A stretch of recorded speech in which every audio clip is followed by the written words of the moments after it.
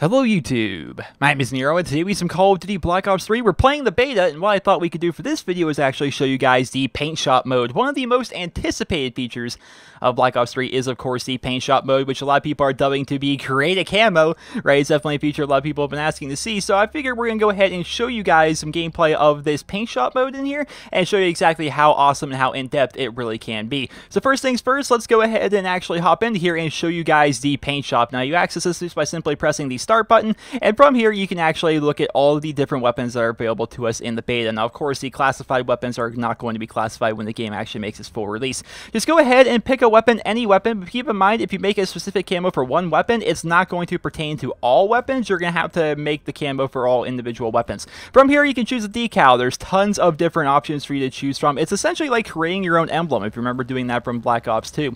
Now, you essentially just go through here. There's all these different emblems and all these different patterns and designs for you to choose from. You can essentially just pick it and then kind of use it as if it were an emblem editor from Black Ops 2.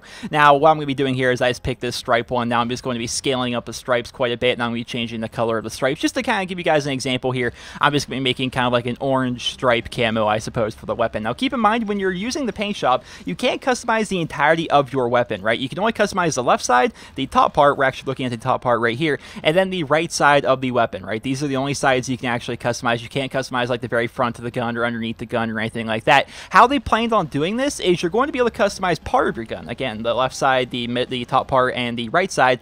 And then you're also supposed to incorporate actual camos from the game to kind of make the camo even more unique, right? Now, apparently in the beta, there's going to be no actual weapon camos for us to unlock, but some traditional camos like digital, blue tiger, red tiger, woodland, desert, different camos like that. Let's say, for example, you end up equipping like a woodland camo, which is supposed to be just like greens and browns, and you can make your own little emblems and customizations on the side of your weapon to kind of fit in with that camo, thus making it like really your own camo. So I tested this pretty extensively, and as you can see from the footage right here, you can see that you could have a ridiculous amount of layers actually added into even just one side of the weapon, right? So there's definitely going to be a ton of room for detail. There's definitely going to be a lot of really creative camos that people are going to be able to put together here, which is really going to make all of your weapons actually feel unique. So right here is actually going to be like the final product of my little Man of War with the orange stripe camo, right? But some of the other things I actually put together here, for example, you look at the shotgun here. We actually have the KRM 262. All I did, this is the first one I ever put together, all I did was I would just write Nero right there. I put a little skull next to it, and I put like the blue, which is like the same color of blue from my YouTube channel. I just put that there,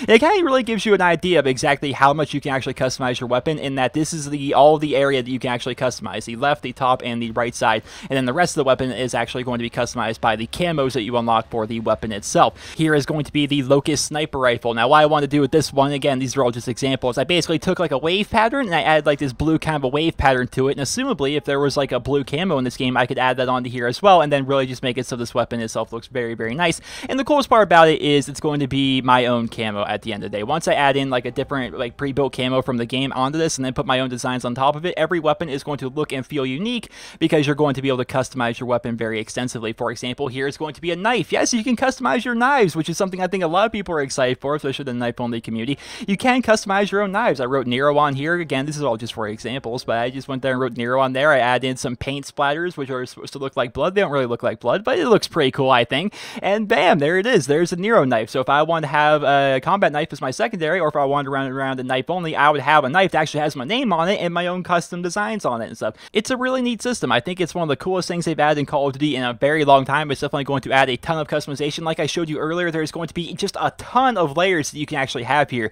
So the possibility for customization here is really endless. Like, you can add so many things to this and make it look really, really cool and make it look very unique. So every single weapon in the game, if people want to take the time for it, can look completely different than any other weapon out there. So that's definitely going to be a very, very cool thing. And honestly, I think it's one of the coolest things they've added in Call of Duty in a very long time. And I just wish that somehow we had camos actually unlocked here in the beta so we could actually, you know, mess around with this a little bit. Even just give us like 2 camos. Give us some boring camos, right? Give us woodland, give us desert. You know, just to allow us to customize them with the paint shop here and actually see what people can come up with. I think that'd be very neat. But from what I've seen so far and from talking to other people like on Twitter and such, I don't believe there actually is any camos for us to unlock here in the beta. There's not even really any challenges for us to unlock or anything like that. So we're going to have to see if they're going to allow us to have any camos here in the beta. But if not, we got a taste of what Paintshop is going to be like in Black Ops 3, and there's definitely going to be a whole lot of room for customization. Well, ladies and gentlemen, that is going to be the end of my Paintshop video, just kind of highlighting and showcasing the things that you can do with this. There is so much customization that you can do with this, but keep in mind, if you're one of those people that wants to draw some very vulgar things on your gun, like for example, if you want to start drawing some penises or swastikas, you're going to get banned. Keep that in mind, ladies and gentlemen, you will get banned. They're definitely going to be enforcing that heavily this year, so just keep that in mind. Keep it clean, keep it creative, have some fun with it. Just have some fun with it, ladies and gentlemen. The Paintshop is going to be an awesome feature that is going to be coming to Call of Duty Black Ops 3, and we've got just a taste of it here in the Black Ops 3 beta. Well, once again, I hope you guys all enjoyed this video. Remember to leave a rating. I hope you guys all have a wonderful day.